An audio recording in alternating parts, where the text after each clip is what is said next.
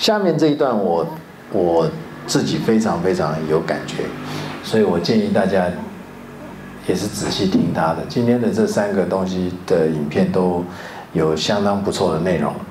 了解极限等于设计，这是什么意思？这位先生他说啊，我们人因为了解我们自己，没有办法从这个高度直接跳到那个高度，所以我们会设计楼梯，因为我们了解我们身体的局限，我们要走得舒服，不要跳来跳去，爬来爬去，我们所以会去设计楼梯。我们自己知道我们不能站很久，所以我们会去设计椅子。我们知道我们自己举例来说，不能走很远，所以我们会去设计轮子，所以我们会骑在上面走，可以帮助我们走路。所以这个都是因为了解我们身体的局限。可是呢，我们通常在设计的时候，尤其是设计系统的时候，设计实体是因为我们为身体设计，可是我们很少为我们的思想去设计。我们的思想其实也有局限，但是我们忘了为思想做设计，所以我们才会有金融危机那种东西。就是金融危机是所有人都以为我们的脑袋是没有极限的。我们知道自己的身体有局限，所以有人告诉你说从3楼跳下来，你已经不太敢了。从30楼跳下来，你根本不用想，你根本就会说他是神经病，所以你不会做这个事。可是我们的金融危机是因为很多人相信有人告诉他说从30楼跳下来会大赚钱，所以这个系统的设计就是让你从30楼跳下来，他告诉你说这样会赚钱，就大家就相信了，就这样去了。不然为什么后来有很多人套牢呢？这个意思就是同一个意思。所以我们从这里来看设计这个概念。他的今天要谈的题目呢，他是一个 behavior economics， 就是这个行为经济学家。刚刚介绍过哈，就是我们是不是真的能够控制我们自己的决定？那显然他这么说就是不能咯。那我们来看看他是谁。我们介绍过 MIT 的行为经济学教授。看看他的影片。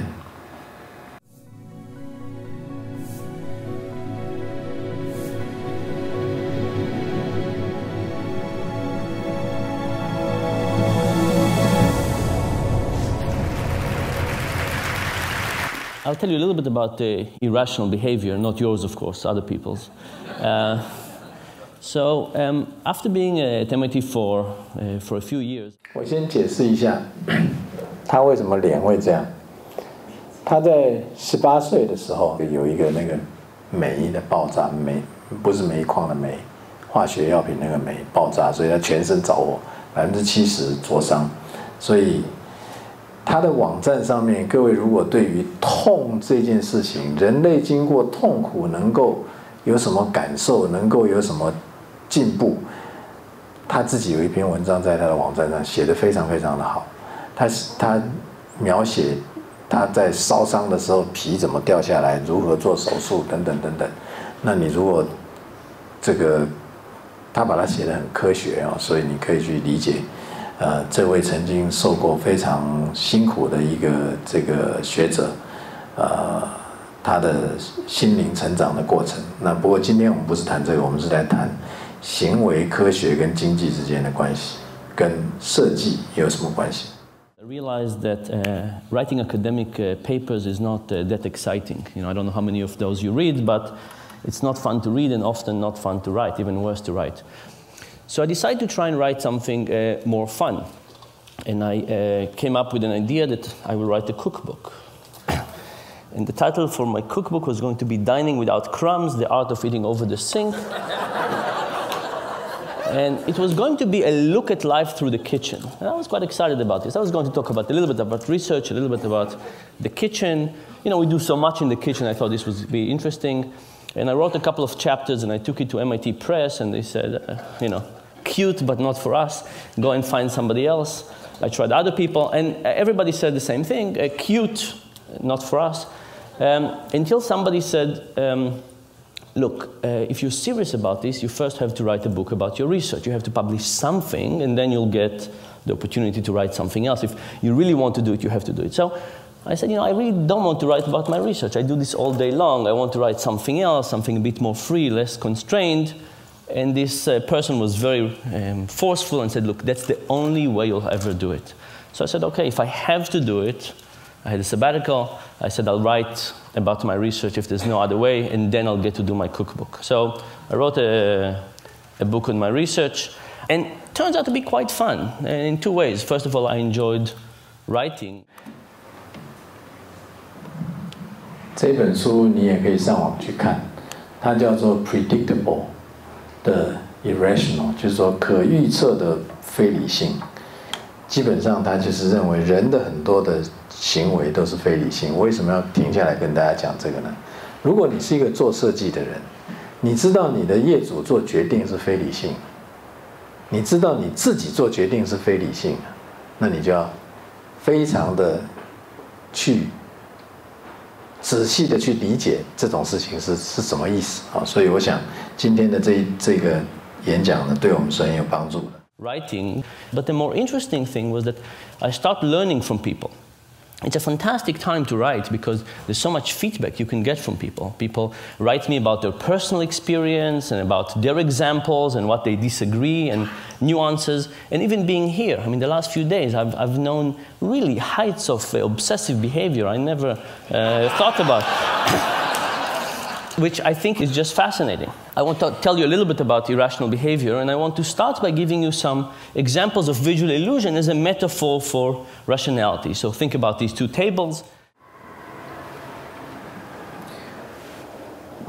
幻灯片上的这个桌子，直的左边的那张桌子的直向跟右边的那张桌子的横向，觉得他们两个是一样长的，举手看。你真的看出来它是一样长吗？你的眼睛真的看出来它们一样长吗？还是说我问的时候，你觉得你这样问应该是一样长？你的眼睛会看出来它一样长吗？会吗？你会看出来这个从这里量到这里，跟从这里量到这里是一样长？仔细看我这一点，这一点。跟这一点一样长吗？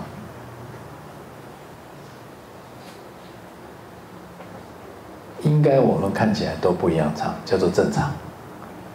我们没有办法看成一样长。那怎么回事？ And you must have seen this illusion. If I ask you what's longer, the vertical line on the table on the left or the horizontal line on the table on the right, which one seems longer? Can anybody see anything but the left one being longer? No, right? It's impossible. But the nice thing about visual illusion is we can easily demonstrate mistakes. So I can put some lines on, doesn't help. I can animate the lines, and to the extent you believe me, I didn't shrink the lines, which I didn't.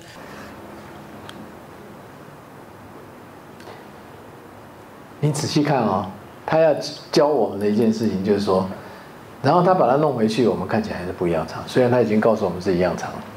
I've proven to you that your eyes were deceiving you.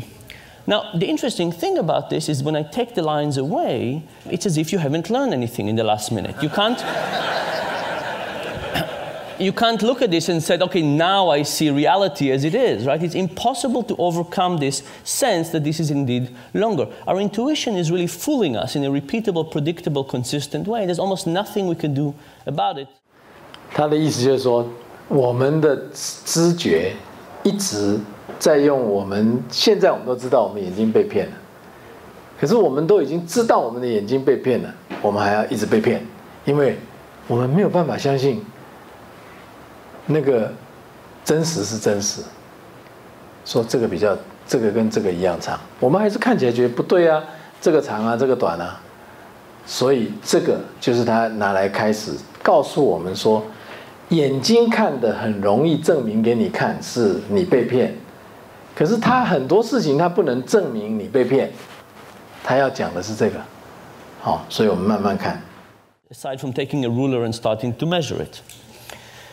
Here's another one. This is one of my favorite illusions. What do you see the color that the top arrow is pointing to? The brown, thank you. The bottom one? Yellow. Turns out they're identical. Can anybody see them as identical? Very, very hard. I can cover the rest of the cube up, and if I cover the rest of the cube, you can see that they're identical. And if you don't believe me, you can get the slide later and do some arts and crafts and see that they're identical. But again, it's the same story, that if we take the background away, the illusion comes back, right? There's no way for us not to see this illusion. I guess maybe if you're colorblind, I don't think you can see that. I want you to think about illusion as a metaphor. You know, vision is one of the best things we do. We have a huge part of our brain dedicated to vision, bigger than dedicated to anything else. 我们的脑部里面有最多的神经去处理我们眼睛看到进去脑部去 process 去处理的，所以他想要告诉我们的意思就是说，如果我们的视觉跟我们脑部有这么多的神经系统在处理视觉的事情，我们都还会这么容易被骗，而且被骗告诉你了以后，你还是继续被骗，因为我看不出来它一样长。那他就说，那我们其他的呢？耳朵听的呢？鼻子闻的呢？嘴巴呢？还有头脑自己想的呢？可想而知啊。We do more vision, more hours of the day than we do anything else, and we're evolutionarily designed to do vision. And if we have these predictable, repeatable mistakes in vision, in which we're so good at, what's the chance that we don't make even more mistakes in something we're not as good at? For example, financial decision making. Something we don't have an evolutionary reason to do, we don't have a specialized part of the brain, and we don't do that many hours of the day. And the argument is that on those cases, it might be the issue that we actually make many more mistakes.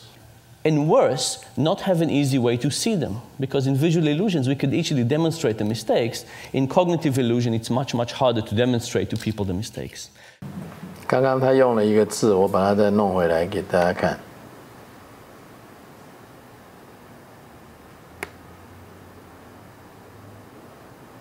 他说幻觉就眼睛的幻觉错误可以给各位看，但是认知错觉就没有办法看。这个认知错觉，认知错觉是一个重要的概念。So I want to show you some cognitive illusion or decision-making illusion in the same way.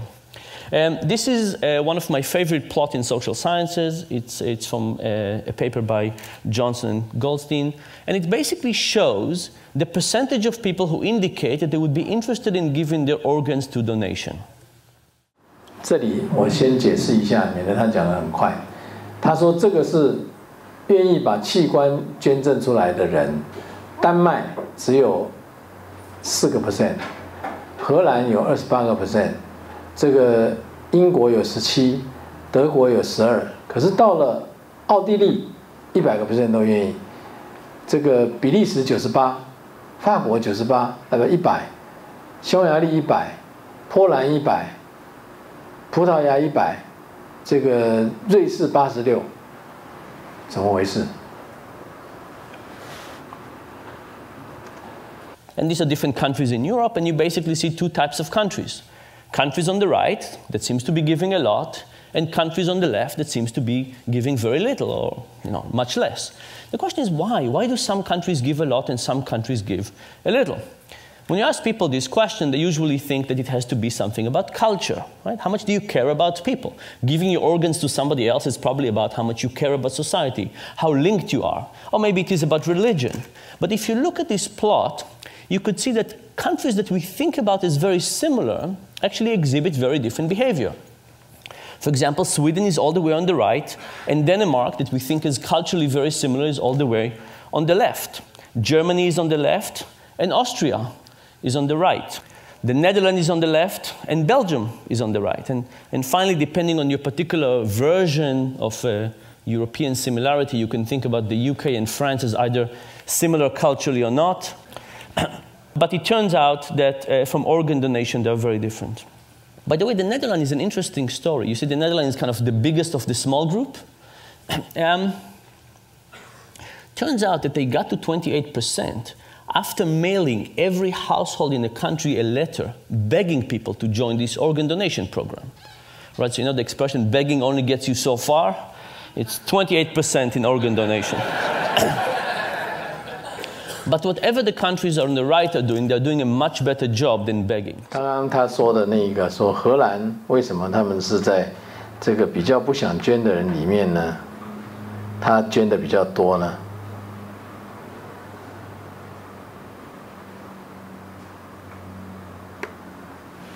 这个是荷兰，在比较不想捐的人捐的比较多，是因为他们的政府写了一封信给所有的国民，说请他来参加器官捐赠，所以这么正式的邀请，28% 同意。那这些国家到底是怎么做到有100% 的人同意呢？ So what are they doing? Turns out the secret has to do with the form at the DMV. And here's the story. The countries on the left have a form at the DMV that looks something like this. Check the box below if you want to participate in the organ donor program. And what happens? People don't check and they don't join. The countries on the right, the ones that give a lot, have a slightly different form. It says check the box below if you don't want to participate. Interestingly enough, when people get this, they again don't check, but now they join the program. 就是这样的差别。所以我们常常在讲民意调查，你就可以看到是这样。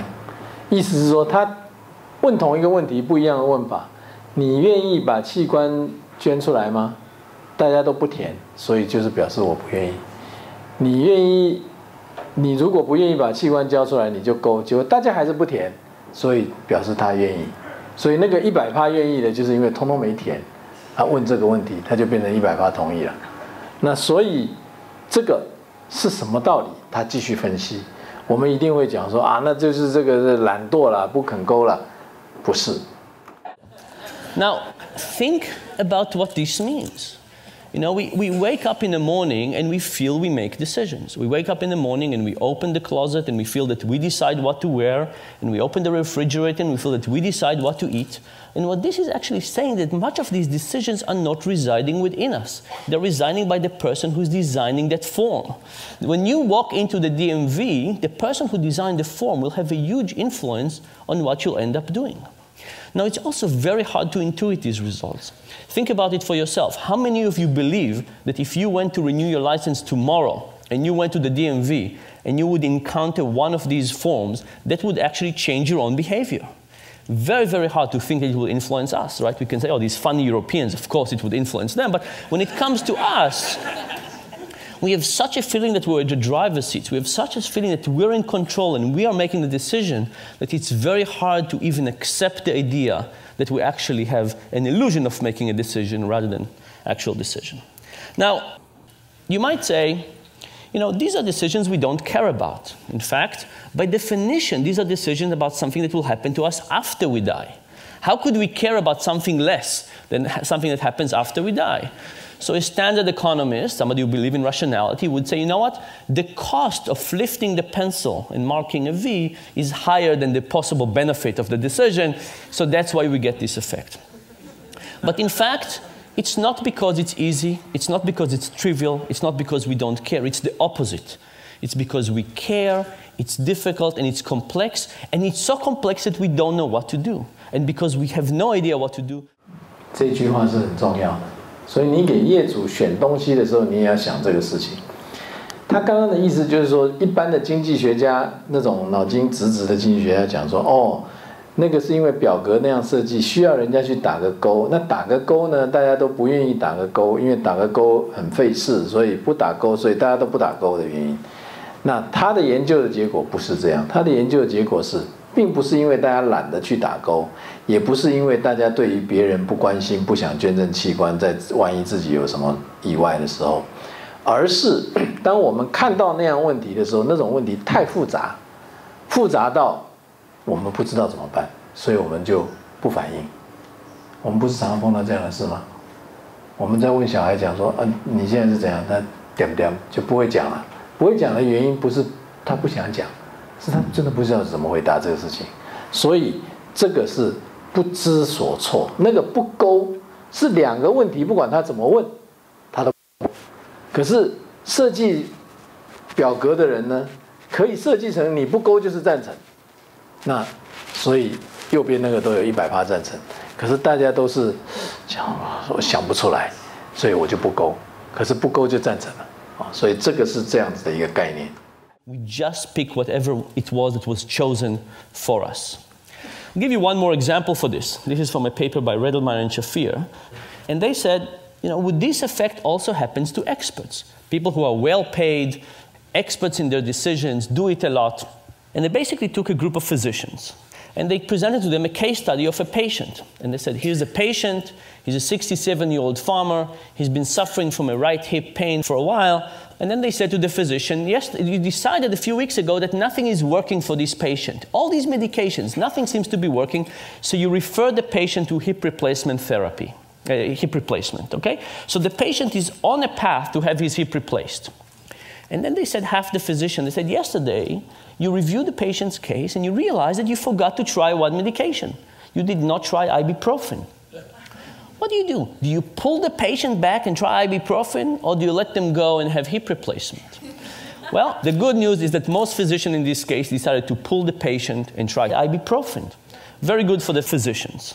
The other group of the physicians, they said, yesterday when you reviewed the case, you discovered there were two medications you didn't try out yet, ibuprofen and piroxicam.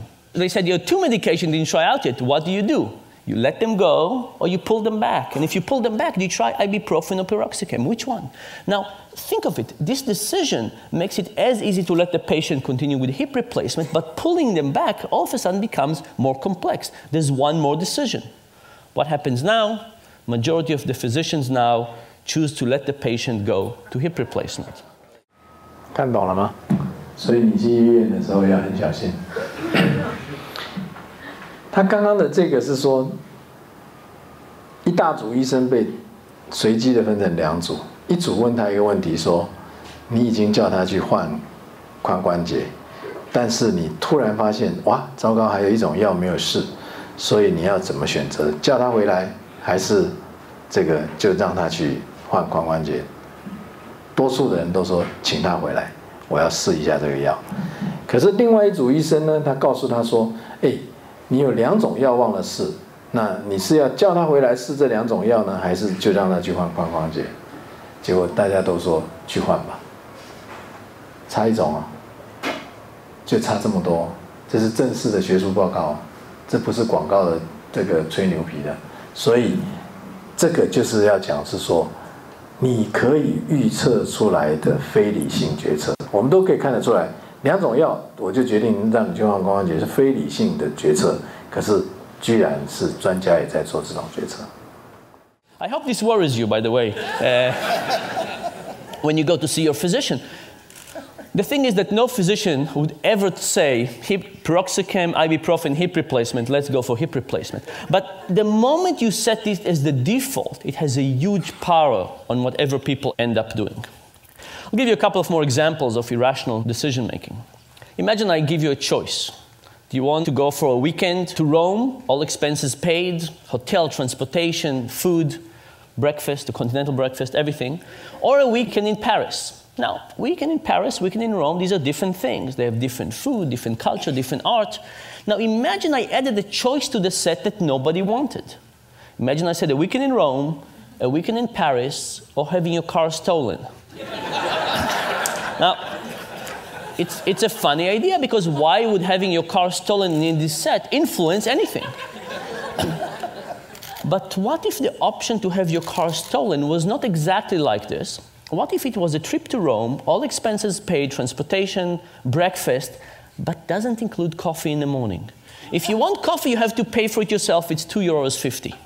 Now, in some ways, given that you can have Rome with coffee, why would you possibly want Rome without coffee? It's like having your car stolen. It's an inferior option. But guess what happened? The moment you add Rome without coffee, Rome with coffee become more popular, and people choose it. The fact that you have Rome without coffee makes Rome with coffee look superior, and not just to Rome without coffee, even superior to Paris. Here are two examples of this principle. This was an ad from The Economist a few years ago that gave us three choices. An online subscription for $59, a print subscription for $125, or you could get both for $125. Now, I looked at this and I called up The Economist and I tried to figure out what were they thinking. And they passed me from one person to another, until eventually I got to a person who was in charge of the website, and I called them up, and they went to check what was going on, and the next thing I know, the ad is gone, and no explanation. So I decided to do the experiment. 他做了一个实验，我们也在这里先做一个实验。好，我想请教大家，《经济学人》杂志如果登出这个广告，你会怎么选择？第一个呢，叫做说，《经济学人》网站的订阅59块美金，这个《经济学人》杂志文本的订阅125块美金，那网站跟这个文本同时订阅也是125块美金，请问会选第一个的举手我看。网站59块美金一个，然后选第二个的举手我看0，选第三个举手我看多很多 ，OK， 好，那如果他把这个拿掉，因为没有人要选嘛，就是刚刚都没有人要选，就表示这个在这里是没有意义的。我把这个拿掉，请问选这个的人有多少？举手我看，你有没有发现变多了？选这个的举手我看，变少了有没有？你有没有发现，我们就在这个现场，我们就这么有趣哦。他在告诉我们，我们的脑袋在做一些我们搞不太懂的事情。我们脑袋在做一件很奇怪的事情。我们现在开始有没有觉得有点害怕？只是加了这一条，就让我们选它。这一条拿到，就变成它变多，它变少。哎，会选那边来起。根本就是只是拿掉一条东西而已，所以他后来又做了另外一个实验，那就更好玩。所以我想我们就继续看。Economists to do with me. I took this and I gave it to 100 MIT students. I said, what would you choose? And these are the market share. Most people wanted the combo deal. Thankfully, nobody wanted the dominated options. It means our students can read. But now, if you have an option that nobody wants, you would take it off. Right? So I printed another version of this when I eliminated the middle option, and I gave it to another 100 students. Here's what happens. Now the most popular option became the least popular, and the least popular became the most popular. What was happening is that option that was useless in the middle was useless in a sense that nobody wanted it. But it wasn't useless in the sense that it helped people figure out what they wanted. In fact, relative to the option in the middle, which was get only the print for 125, the print and web for 125 looked like a fantastic deal. And as a consequence, people chose it. 有没有看到？意思就是说，如果它中间夹了一个叫做125块是只有杂志，你就会突然觉得125块又拿到杂志又拿到网络是最好的。那所以虽然没有人选，可是那个是有功能的，那个是帮你去选最下面的那个。可是如果他把中间一拿掉，你就会突然觉得125块网络跟杂志，那我就干脆只看网络好了。所以你就会拿掉那个杂志。所以他写的中间那一条，就是像是一个调味料，你根本不吃，就不是调味料了，就是像我们盘子里面放的那些装饰的蔬菜叶，有没有？你其实可以不吃，但是如果没有放那些，其实你觉得那个菜也不好吃了。所以那个就是这个概念啊。The general idea here, by the way, is that we actually don't know our preferences that well. And because we don't know our preferences that well, we're susceptible to all of these influences from the external forces, the defaults, the particular options that are presented to us, and so on. One more example of this, people believe that when we deal with physical attraction, we see somebody and we know immediately whether we like them or not, attracted or not. This is why we have these 4-minute dates. So I decided to do this experiment with people. I'll show you graphic images of people, not real people. The experiment was with people. I showed some people a picture of Tom and a picture of Jerry, and I said, who do you want to date, Tom or Jerry? But for half the people, I added an ugly version of Jerry. I took Photoshop and I made Jerry. slightly less attractive. The other people, I added an ugly version of Tom. And the question was, will ugly Jerry and ugly Tom help the respective more attractive brothers? And the answer was absolutely yes. When ugly Jerry was around, Jerry was popular. When ugly Tom was around, Tom was popular. This, of course, has two very clear implications for life in general. If you ever go bar hopping, who do you want to take with you?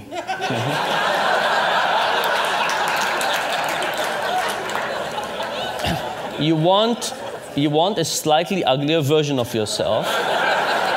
Similar, but slightly uglier. 听懂他在讲什么意思？就是你要到夜店去，你要去找这个男生找女生，女生找男生，最好是带一个比较丑的自己，那所以你就会看起来比较帅，那或者是比较美。但是他问的第二句话，大家就笑不出来了。And the second point, of course, is that if somebody else invites you, you know how they think about you. Now you're getting. 如果有人邀请你去夜店，你就要知道说他为什么邀请你去，因为他觉得你比较丑。What is the general point? The general point is that when we think about economics, we have this beautiful view of human nature. You know, what a piece of work is man, how noble in reason. We have this view of ourselves, of others. The behavioral economics perspective is slightly less generous to people. In fact, in medical terms, that's our view. But there is a silver lining, and the silver lining is, I think, kind of the reason that behavioral economics is interesting and exciting. You know, are we Superman or are we Homer Simpson? When it comes to building the physical world, we kind of understand our limitations. We build steps and we build these things that not everybody can use, obviously, but we build them. We understand our limitations and we build around it. But for some reason, when it comes to the mental world, when we design things like healthcare and retirement and stock markets, we somehow forget the idea that we're limited. And I think if we understood our cognitive limitations in the same way that we understand our physical limitation, even if they don't stare us in the face in the same way, we could design a better world. And that, I think, is the hope of this thing. Thank you very much.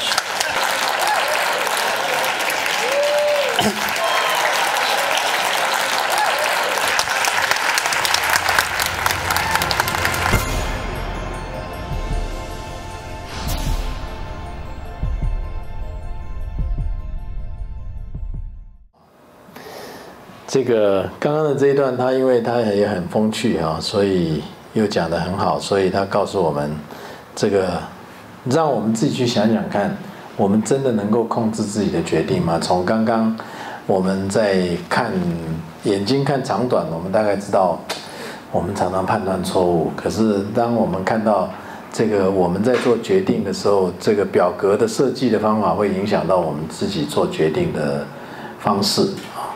那所以包括这个后来他在告诉我们的几个例子，都是告诉我们，其实我们并没有那么容易的聪明的去做决定。